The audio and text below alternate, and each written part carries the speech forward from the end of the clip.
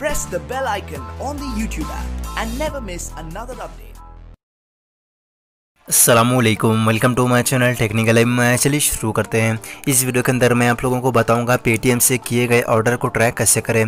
तो सबसे पहले आपको लेफ्ट साइड में ऊपर की तरफ 3 लाइंस पर टैप करना है और इसके बाद माय ऑर्डर्स वाले ऑप्शन पे क्लिक करना है और यहाँ पर आपके पेटीएम से किए गए सारे ऑर्डर्स आपको मिल जाएंगे।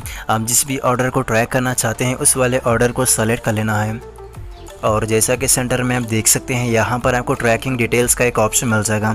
अगर आप इस वाले ऑप्शन में क्लिक करते हैं तो आपको अपने ऑर्डर के बारे में सारी इन्फॉर्मेशन मिल जाएगी और यहाँ पर आप इजीली पता लगा सकते हैं कि आपका ऑर्डर कौन से सिटी से किस डेट और किस टाइम पर निकला है और कौन से सिटी से होते हुए आप तक पहुँचने वाला है।